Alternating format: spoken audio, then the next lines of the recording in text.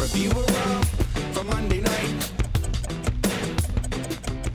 It's John Pollock and Wei Ting, and this is the most self-explanatory video you're ever going to click on. It is Raw in 3 minutes, and we kick off with a look at Monday's show from the O2 Arena in London, England, which kicked off with the Ambrose Asylum. Oh boy. Dean Ambrose, the stand-up himself in front of a London crowd who was probably going to get hostile if this went any longer.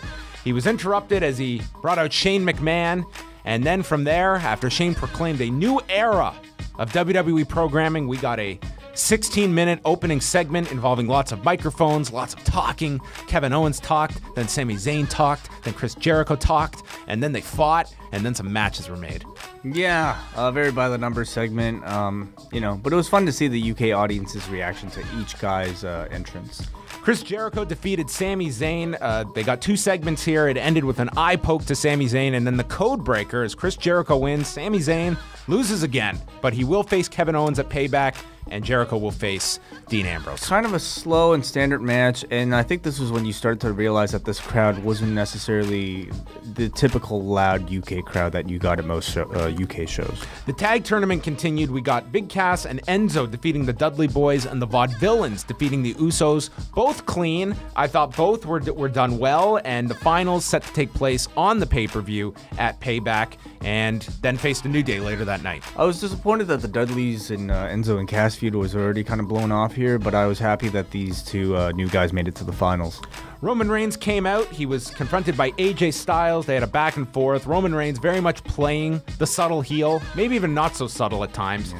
They were doing the mutual respect, and then as AJ was leaving, Gallows and Anderson, who had reunited with AJ earlier in the night, attacked Roman, and then afterwards, AJ went to apologize to Roman, saying he had nothing to do with it. Roman won't buy AJ's story, and I think it leads to some intrigue for this main event if Reigns is secretly working with Gallows and Anderson and set them on the Usos the week prior. Yeah, I was very happy with this. It puts Gallows and Anderson in the main event picture, and it gives the audience exactly what they're looking for.